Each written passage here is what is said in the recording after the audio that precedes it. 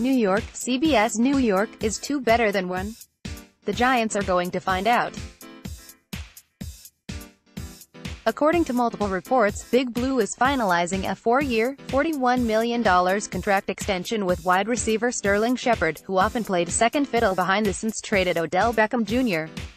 Shepard, it's safe to say, is now going to be asked to do a lot more. Giants wide receiver Sterling Shepard looks for yardage after making a catch against the Bears on November 20, 2016, at MetLife Stadium. Photo by Jeff Zalavansky, Getty Images. The deal, when completed, is expected to pay the 25-year-old wideout $21.3 million in guaranteed money. Shepard was a solid pro during his first 3 NFL seasons, catching 190 passes for 2,286 yards and 14 touchdowns in 43 games. That said, the Giants sorely need to make up for the production Beckham took with him to Cleveland in the shocking trade that landed New York a first-round draft pick, a third-rounder and young safety Jabril Peppers.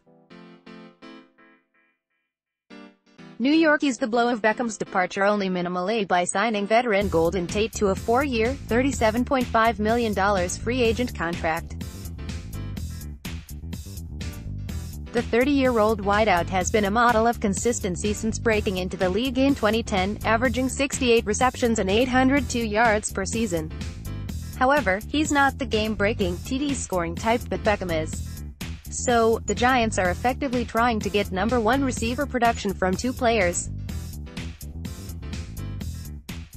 Equally as important, it appears the Giants are interested in having solid citizens and fewer headaches in tow while trying to move forward with what is becoming a massive rebuild. Shepard has often been lauded for his workmanlike demeanor, a trait head coach Pat Shurmur appreciates. The pressure on Shepard and Tate will be enormous, considering starting quarterback Eli Manning is 38 and threw only 21 touchdown passes last season with Beckham in the lineup for 12 games.